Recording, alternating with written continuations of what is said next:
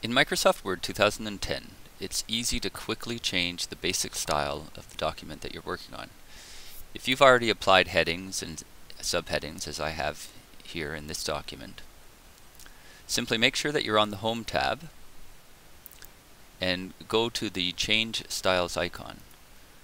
When you click the little down arrow, you get a style set at the top, and here, as you hover over each of the default styles,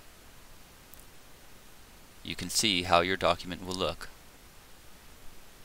using any one of them.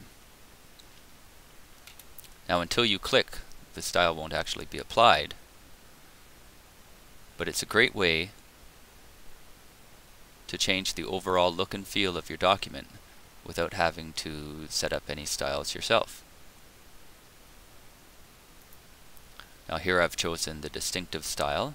If I wanted to change that back to the default Microsoft Word 2010 style, once again I can click on Change Styles, go to Style Set, and choose Word 2010.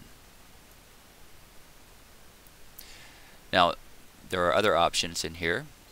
Colors, you can choose a different base color for the style that you have chosen. Again, there's very many groups from which you can choose.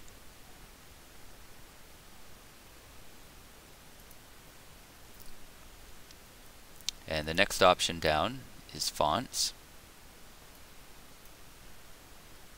Again, it's the same basic style, but you're changing the fonts associated.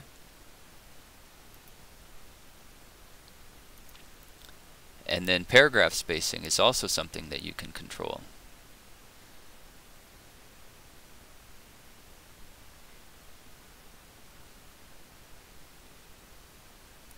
This final double spacing is perfect for essays. You can compose your essay in standard single-spaced style to make it easier for you to read and edit. But when you're done and before you hand it in, choose that double spacing, and barring other considerations that may be required by your teacher or professor, it'll be ready to go. So that's a quick introduction to the Change Styles feature in Microsoft Word 2010. If you found this video useful, please subscribe to the Help Video Guru channel on YouTube.